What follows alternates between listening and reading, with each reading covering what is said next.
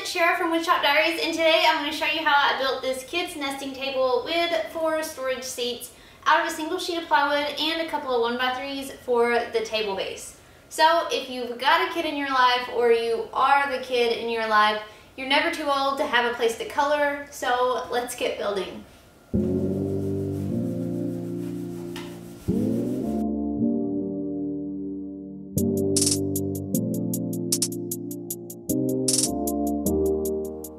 With school starting back and everything this year looking a little different than normal, I wanted to share some fun desk projects in the coming weeks to help inspire some unique workspace ideas for the home. And I'm kicking things off by showing the smallest little desk idea, this kids nesting table.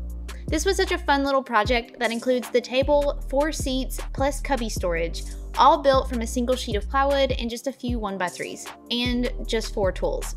So I've got the plans linked below and I'll show you how it came together in this video.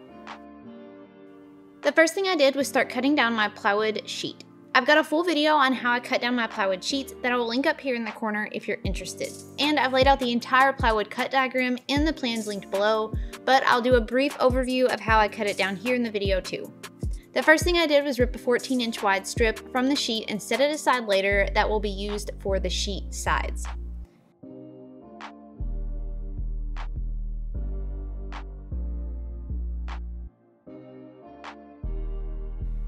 From the remaining piece of plywood, I cut a 30-inch long piece that will be used later as the top.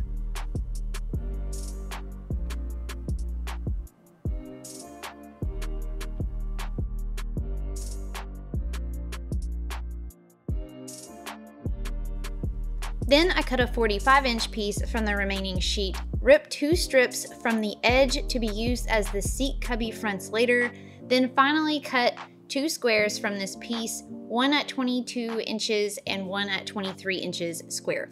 These will be the seat top and bottoms.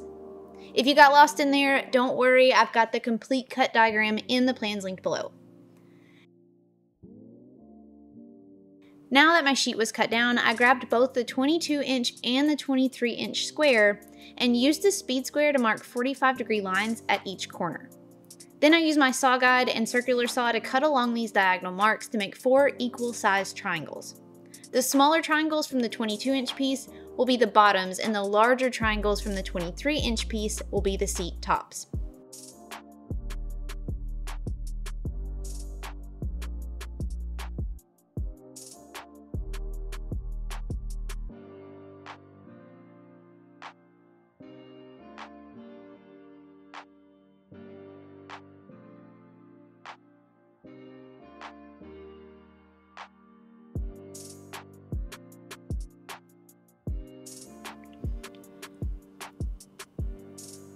Once the triangles were cut, I began cutting the sides and the front pieces to complete the actual seat. I measured the sides of the bottom triangle and cut 2 pieces from that leftover 14-inch plywood strip that I ripped at the beginning to fit around the triangle.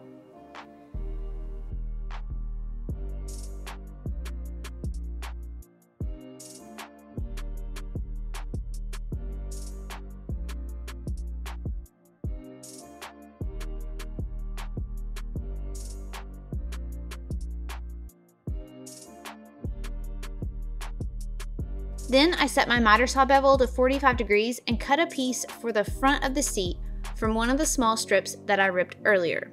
Both edges of these pieces should be beveled at 45 degrees.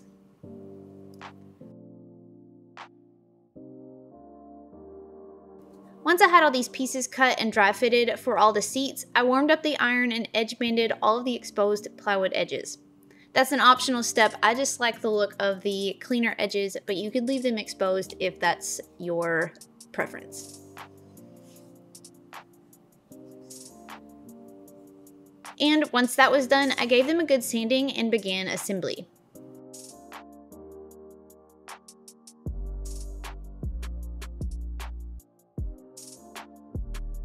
To assemble the seats, I simply used wood glue and 1 1/4 inch wood screws.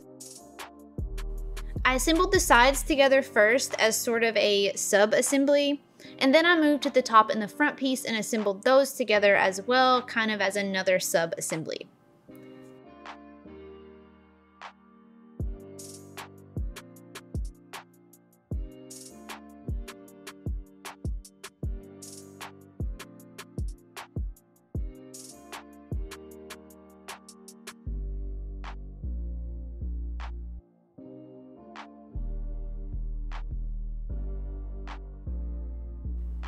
Then I attached them together around the bottom, just like shown here with wood glue and wood screws.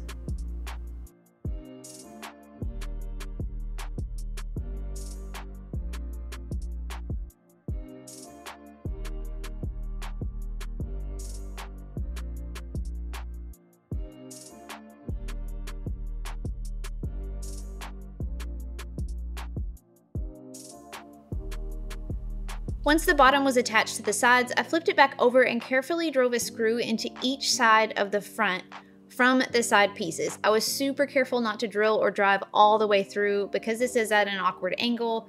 It was easy to do, so I was very careful about it. And finally, I attached the top. I sanded off any glue squeeze out and set it off to the side. And I won't show you all 4 seats since they're all exactly the same. You get the idea.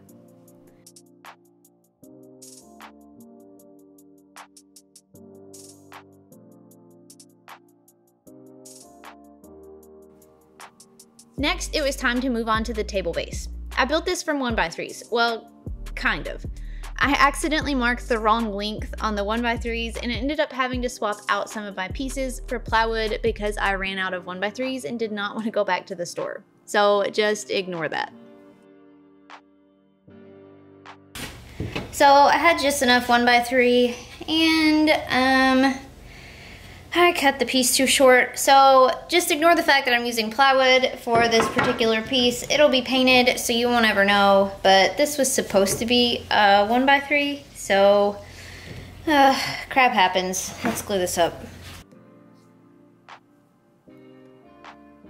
I assembled the base pieces in the middle using wood glue and dowels, but you could also use pocket holes or more fancy joinery if you wish. The top X of the table base is assembled with pieces laid flat like this. Once it was glued up, I clamped it and set it to the side.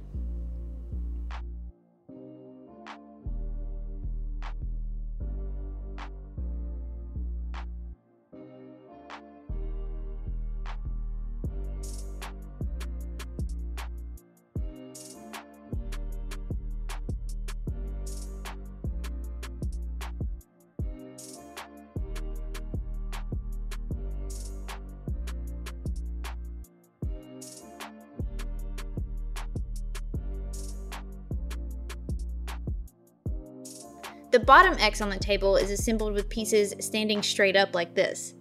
I also ended up having to use plywood with this section too. I assembled this X using wood glue and dowels as well and clamped it until it was dry. To keep things square, I used a couple of corner clamps in addition to the pipe clamp to just keep it from being super wonky and out of square. Once the X's were both dry, I attached the legs. I wanted to attach the bottom X about 4 inches from the bottom of the leg, so I used a spacer block to help me get started on the first one, and then I just measured off for the rest of them. I attached everything using wood screws, and I was painting the space black, so once it was complete, I just puttied over the screw holes. But you could definitely get fancier with different joinery that you don't see if you wanted.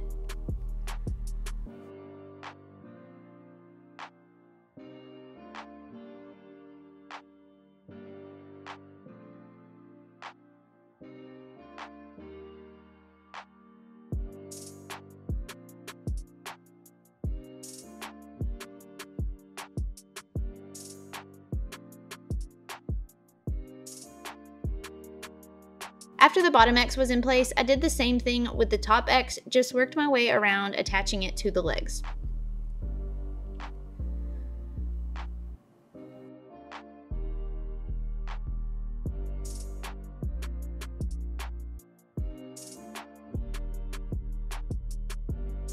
Okay, table base is done. I set the space aside, puttied and painted it, and while the paint dried, I prepared the top.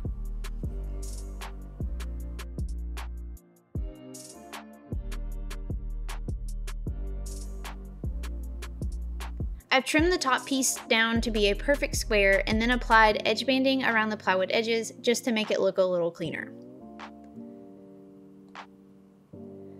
After the paint had dried on the table base, I flipped it upside down and installed it onto the top using 1 1/4 inch wood screws.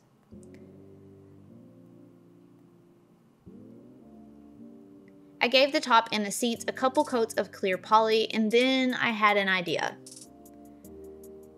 One thing I did not think about when I was designing this piece is that when I put all the pieces together, I had this corner right here that just, like, I didn't know what to do with it, and I was gonna just leave it, but I started thinking and I came up with some way to trim it out, and it's not probably the best option in the world, but I found some cove molding in my scrap pile, and I just cut these tiny little baby pieces that would cover up this triangle, and I'm just gonna glue those on, and at least you won't be able to see like the plywood edges. It may still look a little weird, but at least the edges are covered and the corner is not quite so sharp. I set my miter saw to 45 degrees and cut 8 tiny pieces and glued them into these seat corners to cover up this kind of awkward little exposed plywood edge. Once the glue was dry, it was finished. I thought this project was really neat with the seats that slid up under the table and provided some extra storage for stuffed animals or notebooks or crayons, whatever. It's definitely not the fanciest project I've ever built, but it might be one of the cutest. You can be the judge of that. So if you're looking for a great weekend project to tackle, grab a sheet of plywood, a couple of tools, and be sure to head to the plans linked below and get building. And if you want to follow along to see more upcoming desk ideas, be sure to subscribe so you don't miss out on what's coming next. Thanks so much for watching, you guys, and until next time, happy building.